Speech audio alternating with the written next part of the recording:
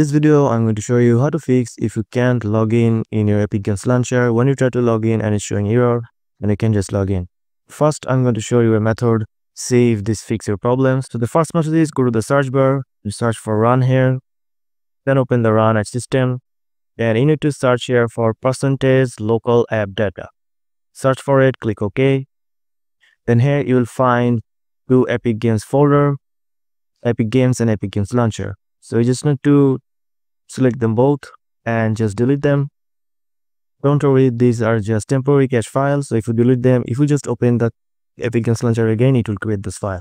And now try to log in if fix this problem. And if the first method don't fix your problem, then there's another solution.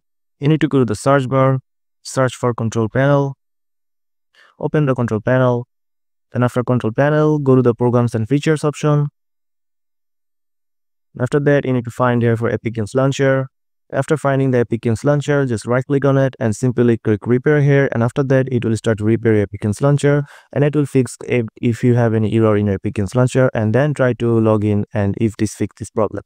And if also this doesn't fix your problem, the next thing you can do is just right click on the Epic Games Launcher, then go to show more option, or if you have Windows 10, just go to the properties.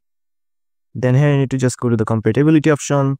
Then you can check these two options, disable full screen optimization and run this program as an administrator.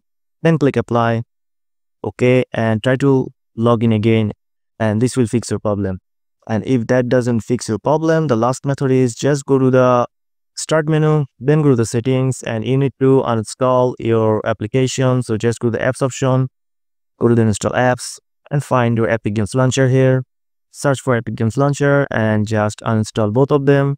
And try to reinstall your Epic Games Launcher from the Epic Games website, and hope this will fix the problem.